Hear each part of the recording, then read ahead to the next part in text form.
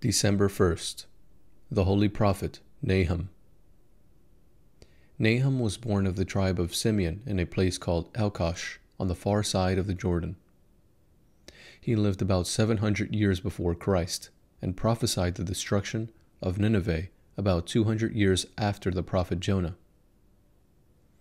Because of Jonah's preaching, the Ninevites had repented, and God had spared them and not destroyed them. In time, however, they forgot God's mercy and again became corrupt. The prophet Nahum prophesied their destruction, and since there was no repentance, God did not spare them. The entire city was destroyed by earthquake, flood, and fire, so that its location is no longer known. Saint Nahum lived for 45 years and entered into rest in the Lord, leaving us a small book of his true prophecies. Saint Philaret the Almsgiver of Amnia in Asia Minor. Philaret was from the village of Amnia in Paphlagonia. Early in life, Philaret was a very wealthy man, but by distributing abundant alms to the poor, he himself became extremely poor. However, he was not afraid of poverty, and not heeding the complaints of his wife and children, he continued his charitable works with the hope in God, who said, "Blessed are the merciful, for they shall obtain mercy." Once, while he was plowing in the field, a man came to him and complained that one of his oxen had died in the harness, and that he was unable to plow with only one ox. Philaret then unharnessed one of his oxen and gave it to him. He even gave his remaining horse to a man who was summoned to go to war. He gave away the calf of his last cow, and when he saw how the cow pined for her missing calf, and the calf for the cow, he called the man and gave him the cow too. And thus the aged Philaret was left without food in an empty house. But he prayed to God and placed his hope in him. And God did not abandon the righteous one to be put to shame in his hope. At that time the Empress Irene reigned with her young son Constantine. According to the custom of that time, the empress sent men throughout the whole empire to seek the best and most distinguished maiden to whom she could wed her son, the emperor. By God's providence, these men happened to stay overnight in Philaret's house, and they saw his most beautiful and modest granddaughter, Maria, the daughter of his daughter, Hypatia, and took her to Constantinople. The emperor was well pleased with her, married her, and moved Philaret and all his family to the capital, giving him great honors and riches. Philaret did not become proud as a result of this unexpected good fortune, but thankful to God, he continued to perform good works even more than he had before, and thus he continued until his death. At the age of 90, he summoned his children, blessed them, and instructed them to cleave to God and to God's law, and with his clairvoyant spirit he prophesied to all of them how they would live out this life, as once had Jacob.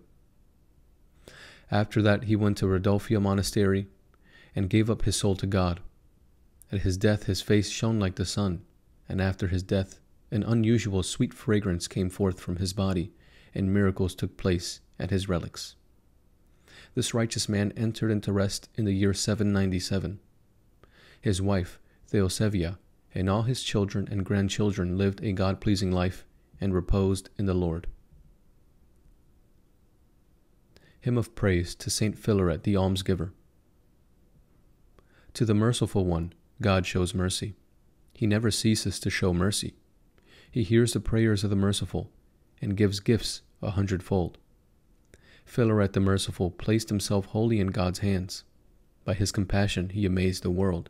He was faithful to God even in suffering. Philaret did not compete for honor or precedence. We use this age to purchase the eternal kingdom and blessedness. The Lord spoke a wondrous word, "Trade until I return. When the time is right, I will repay you with great riches."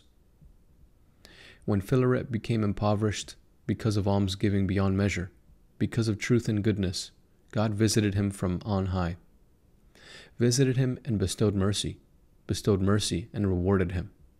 Just as once upon the faithful Jacob, he bestowed mercy and a reward. Reflection. Virtue is like a thirst. When a man begins to drink of it, he becomes more thirsty and seeks to drink of it all the more. He who begins to exercise the virtue of compassion knows no measure and acknowledges no limit. Saint Philaret was no less generous when he was impoverished than when he was wealthy. When his granddaughter became empress, he became a rich man once again, but no less generous. One day he told his wife and children to prepare the best feast that they could and said, "Let us invite our king and lord, with all his noblemen, to come to the feast." Everyone thought that the old man was thinking of inviting to dinner his son-in-law, the emperor, and they all worked as hard as they could and prepared the feast.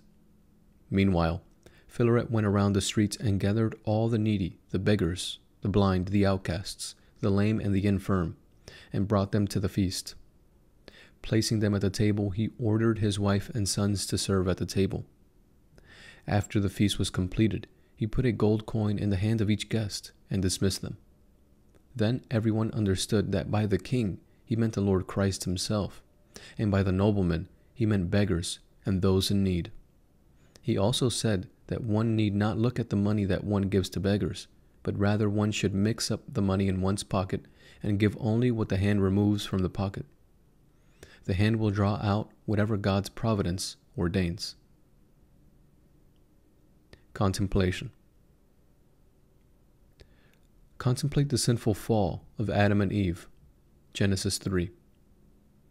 1. How Eve, when she sinned, did not repent, but hurried to make her husband a participant in her sin. 2. How Adam, when he sinned, did not repent, but justified himself, blaming his wife before God. 3.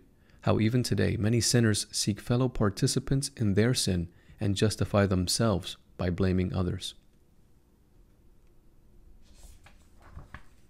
Homily on the creation of the world. Quote, "In the beginning God created the heaven and the earth." Unquote. Genesis 1:1. Brethren, this is God's answer through the mouth of the prophet, the answer to the question that we all thirst to know. Whence comes this world? God hears our question, spoken or unspoken. He hears and gives an answer. Just as he gives rain to the dry earth, just as he gives health to a sick person, just as he gives bread and clothing to the body, so also does he give an answer to our spirit. He gives an answer to the question that has caused it hunger and thirst, pain and nakedness, until it, the spirit, is nourished and quenched, restored to health, and is clothed with the true answer. This is the question. Whence therefore comes this world? This is the answer. In the beginning God created the heaven and the earth. This world is not of itself. Just as nothing in this world is of itself, neither is this world of an evil power. Neither is this world of many creators, good and evil, but rather it is of the one gracious God. This answer evokes joy in the heart of every man and incites him to good works. And by this we know, among other things, that this is the only correct and true answer. Every other answer, in contradiction to this, evokes sorrow and fear in us and incites us to evil works, and therefore we know, among other things, that such answers are false. Brethren, the world is from God. Let us rejoice and be glad. The world is of divine origin, and consequently its end will also be in God. The world is of a good root, and consequently it will bring forth good fruit. It proceeded from the chamber of light, and it will end in light. When we know that the beginning is good, then we know that it tends toward good, and that the end will be good. Behold, in these words about the beginning, the prophecy about the end is already hidden. As was the beginning, so also will be the end. He from whom the beginning came, in him also is the end. Therefore, let us hold fast to this saving truth, that we may have shining hope and be strengthened in love toward the one who out of love created us. O Lord God, our almighty Creator, one God, one Creator, the good source of goodness, Thee do we worship, to Thee do we pray. Direct us to the good end by Thy Holy Spirit, through the Lord Jesus Christ. To Thee be glory and praise forever. Amen.